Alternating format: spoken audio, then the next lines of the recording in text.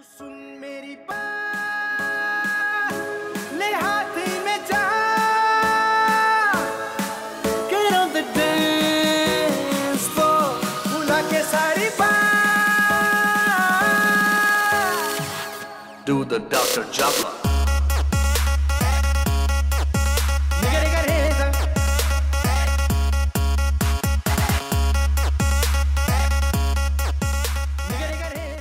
Hello everyone, Olga Media with Laura Turner.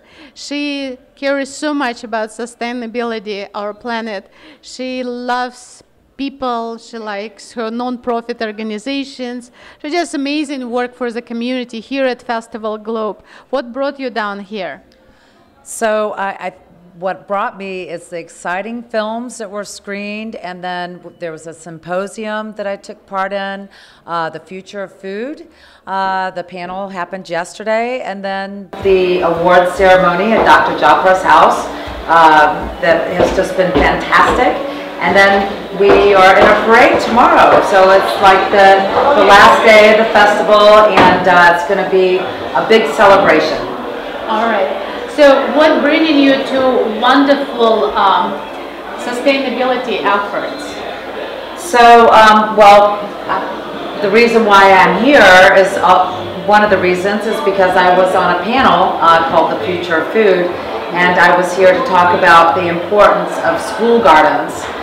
We have funded, through our foundation, about 1,000 of them in the U.S., and we are looking to launch our school garden program in LA in just a few weeks with the LA Unified School District. We also have gardens in Ventura and Santa Barbara County. So we hope that we can have some help with school gardens up here in the Bay Area as well.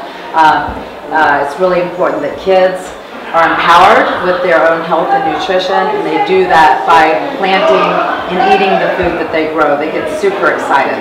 It's so interesting. When I left California and I said I'm never coming back because nobody speaks Russian and I don't have any friends, and I went to visit my mom who let me dig potatoes, and I said I'm so out of here, I'm not digging potatoes anymore, and here I am talking that how important is right. It's made you stronger for sure. That is for sure, and I know how to say a couple of Russian words. Da, and niet. Yes, yeah, yes and no. Spasiba. And that's important words you're doing. But I've been to Russia. We actually, we started in St. Petersburg and traveled the Volga River to Moscow. Yeah. It was just so beautiful. It was like going back in time, and the beautiful churches with the onion domes, and you come from a beautiful, beautiful country. I know that you can't wait to get back. And yeah, I'm going there soon, actually, in a couple of months. So if you want to join me, I will be your personal tour guide. Oh, well, thank you. I want to go back. Not for the winter, though. No, before, yeah, I don't want, I'm too spoiled myself in California, in Silicon Valley. I'm spoiled here, so I want to go maybe October. It's still good. End of October could be snowing. So I don't know about you. Do you love snow? Well, I'm from Atlanta, Georgia, the southeastern United States, and it's warm there. So I've adapted to that. So I can go snow skiing, but I don't know. Russia in the winter is 20 degrees below zero is a little tough, and lower too. Right. So it gets very cold. I can give you a secret. If it's below 0 degrees, then you don't go to the school. So I was happy. Right, yeah. And I didn't need to dig potatoes, but I do like fresh fruit and vegetables, and it's a good idea. How did you come up with these ideas? Because you look so wonderful. Oh, thank you so much. You're so sweet. Well, my father founded the foundation 25 years ago, Captain Planet Foundation, and that is, we give small grants to teachers, educators around the country and 29 other countries for hands-on environmental projects. And so I'm very passionate about, the fact that children learn about their environment and learn to be good stewards of the resources that we have here. So, make sure that they have clean water, clean air, healthy food, toxic free products and food. It's critical. And then to engage the children and to teach them the importance of making sure that we have a livable planet. So who was your hero through your life?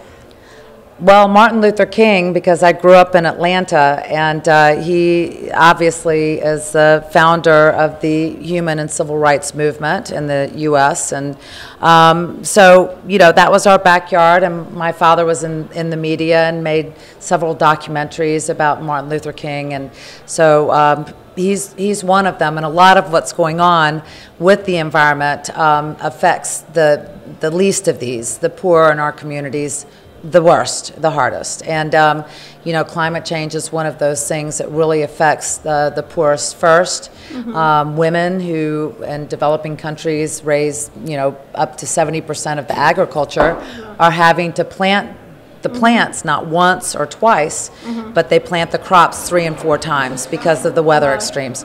So my dad obviously is my hero. He has been very dedicated his whole life to the mission of the UN, and now with the launch of the 17 Sustainable Development Goals, there's a lot to talk about and there's a lot to work towards. So, our family is very proud of that plan, the global plan to help humanity, and we're backing it 110%.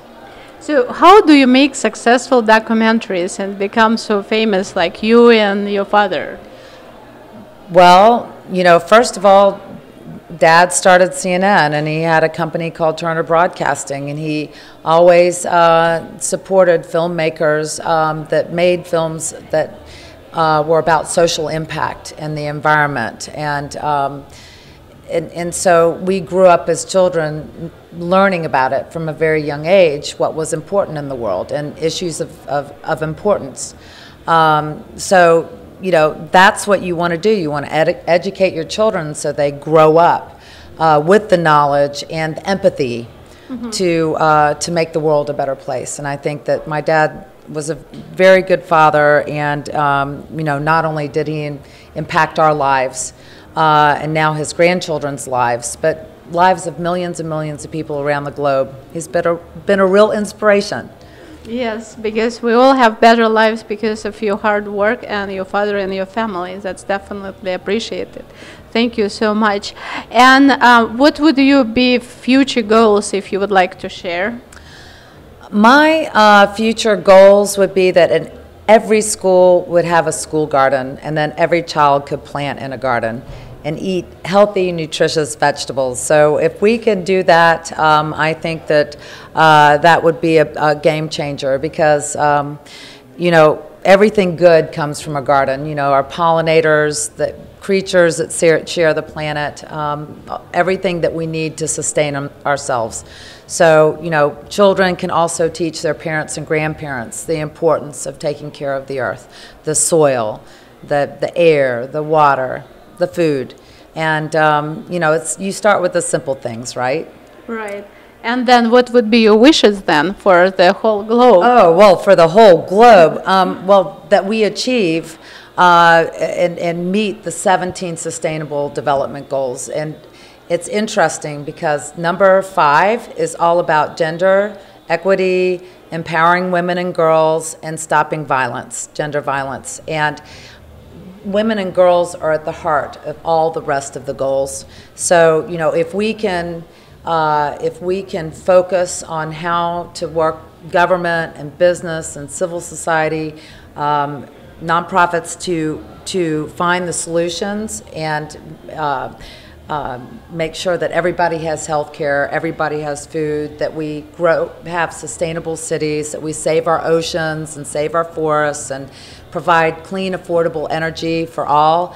I think our children are going to be, and our grandchildren are going to be very grateful. Otherwise, they're going to hold us accountable, and they can't possibly be happy with us about some of the mess that we're leaving for them to clean up. So, many hands make light work, as my grandmother said. So, we all have to educate one another and do our part. Wow, what a great message. And of course, what do you think about Festival of Globe? This is your first time here, I assume. My first time and not my last. The films that have been screened have been awesome. Obviously, the symposium that is new this year, which I participated in, was fabulous. There were great speakers. Tomorrow we have the parade. I'm even going to wear a sari in the parade, which I'm super excited about. And then tonight at Dr. Japra's house, it was like a dream, you know, with the awards ceremony and the great Indian food that we enjoyed this evening. That was big. Yes. I know Roger Royce was moderator. He was at my radio show, and I interviewed him before he did agricultural conferences and startup and international trade show. It's a very small world. So, and now I meet you, and he was moderator at that panel discussion. So isn't it small world, really? He did a great job. And you do a great job. Oh, and thank you. We have to really love on the media because, you know, you have a hard job to do, and there are many obstacles, and we need the truth to be told, and the good stories and the positive stories, not just like what we're seeing on the news, on television now. And it's, you know, it's all about the presidential race, and the only way something else gets put on is if there's a mass shooting or a bombing someplace. Right. And that's not the way it should be.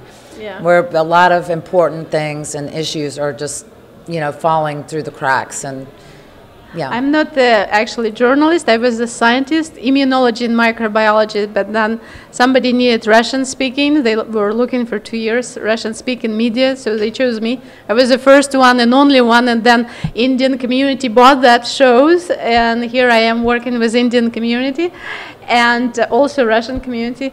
And of course, learning on the spot, and as a scientist, I know, give me the facts, what you feel, not what media would say you feel like or think like or whatever. Right. So it's very important to deliver your message. Well, they picked the right one. Oh, thank you, thank you. You're amazing. I love the jewelry your mom makes. It's just so beautiful. You're wearing the earrings. Yeah. My mom's earring, and she's a teacher, and the message you're delivering, like have the gardens, plant the seeds, good seeds, save the planet, you like got into her heart. So it's amazing how you guys all connected here. So I'm just happy to finally meet you. I heard so much about you, and I'm glad that I finally made it happen and deliver your message to the rest of the world. So let's make our planet better now, and that's the message I hear from you. That's right. Thank you, Olga. Thank you, Keep Laura. up the great work. Okay, thank you.